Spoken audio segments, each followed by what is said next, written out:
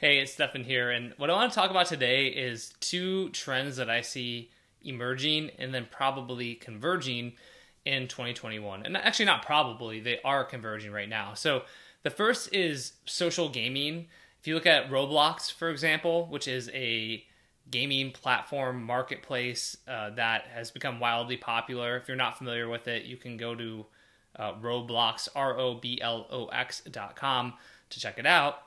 They just raised another $150 million it was, and at a $4 billion plus valuation. They're planning on having doing their IPO in 2021. They were going to do it in 2020, but they moved it back.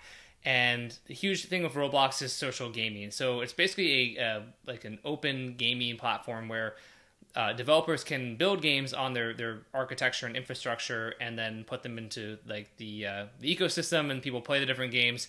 What's really cool is that the developers get a share of revenue based on people who are playing. It's a lot of kids playing it, and then kids are actually developing and building their own games as well. But there are crazy stats on it. It has something like 150 million plus active users, and like half of all kids in the U.S. have played a game on Roblox before, and it's just really booming. But again, the big thing with Roblox is the social aspect of it, right? And when you look at that, it's actually far from like unique. So, for example, Rec Room is something on virtual reality on Oculus Quest and things like that, and it's a social gaming platform, kind of similar to what Roblox does, but within the world of Rec Room. And they just raised, I think it was 20 million in their Series C, and they're expecting continued growth and lots of money. The thing is, money is coming into these ventures, right?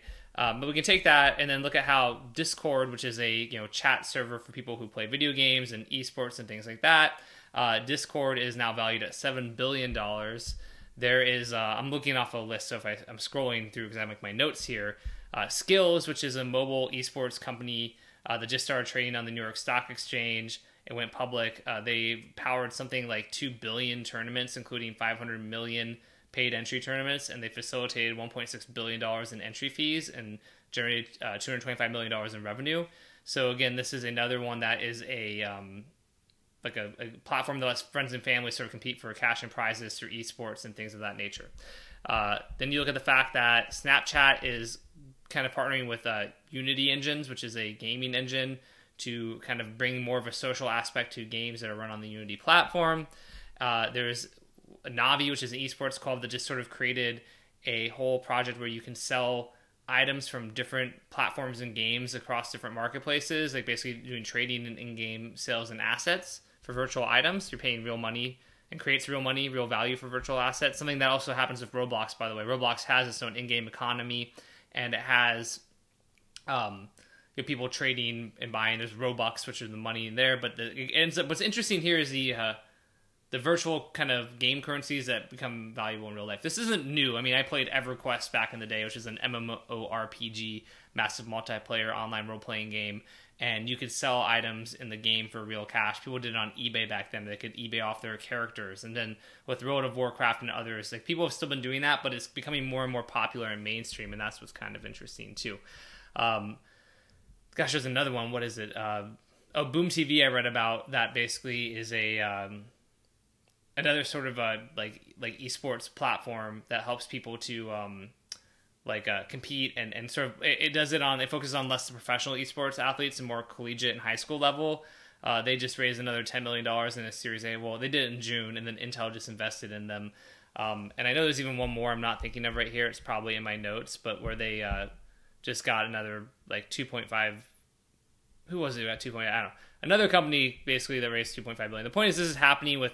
So what is it? It's like esports and social gaming all combining. And then the social aspect and where the convergence comes in is really interesting, because the second trend that I really want to talk about is kind of live streamed social shopping. So I read an article in Inc. a little while ago about this, and how social shopping or they call it live stream shopping, is a $63 billion industry in China, but it's just starting to catch steam in the US, which makes sense because essentially this is like QVC for but on Facebook Live or on Snapchat or other places, including Amazon. So that's what was interesting as I started researching this.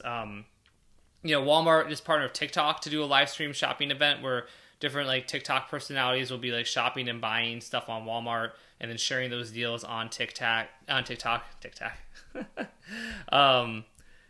there's also like a bunch of other. What's the other one I found that was really interesting? There's this company called Ship Loop, which is basically where people kind of watch creators showing off things that they like or that they've made, and then people can buy on the app. So it's like kind of QVC live selling. Amazon literally has this with Amazon Live, which is where you can essentially live stream or do live videos showing off your objects and items and selling them. And both, Amazon Talent can do that, but also brands are able to do it through the Amazon Live Creator platform. Facebook, by the way, started doing this in 2018 with Facebook Live Shopping. And there's another company called Pop Shop. So there's a bunch of companies that are doing this where they're essentially selling stuff through live streaming, right? And then on top of that, beyond selling there, I think the other opportunity with live stream, like I kind of they call it live stream shopping in some of these articles. I think live stream selling makes more sense because this is like these are examples of people selling, but I think shopping actually is a big opportunity too. And to back that up, if you actually look at Twitch, which is a streaming platform originally for gamers, it had a record 1.7 billion hours streamed in November of 2020. But out of that, the number one segment was the just chatting category with 228 million hours watched, which is up 246% from last year. And a lot of what they're doing there is actually people talking about like chatting, beauty, makeup, and things of that nature. So from this VentureBeat article that I found, I can quote where it says, "Women are more than 40% of the gaming lifestyle scene." Stream Elements Chief Executive Officer Duran Nier said, "That makes live streaming platforms the next frontier for beauty products. Over the past 12 months, we've seen the beauty category on Twitch grow over 260% in terms of hours watched, with cosmetic brands like L'Oreal, MAC, Hero, and e.l.f. already dipping their toes in the water." So I think, again, there's a cool opportunity there to watch other people shopping, and as a live streamer, or for you yourself, right? You could live stream yourself shopping and finding the best deal and price comparing and putting on coupons and put it on Twitch or other places and probably generate a lot of followers from doing that. Just in the same way, I mentioned this to a few of my friends, and people say, oh, like Ryan's Toy Reviews, which is on YouTube, and where this kid like basically unboxes toys, and they're making some ungodly amount of money, tens of millions of dollars a year, I think even more, frankly, which is awesome. But yeah, it's kind of like that, but actually live streaming shopping, like turning shopping into a sport, just like gaming has become with esports. In both cases, you're live streaming and there's a social aspect. And same thing with selling too, right? Communicating, chat. So basically, I think you look at the socialization may not be the right word because I don't want the connotations of socialism, but essentially there's social is applying to specific activities and to everything. And you're seeing social now really converge with shopping and e-commerce in a way that's never been done before. I think really accelerated by COVID-19.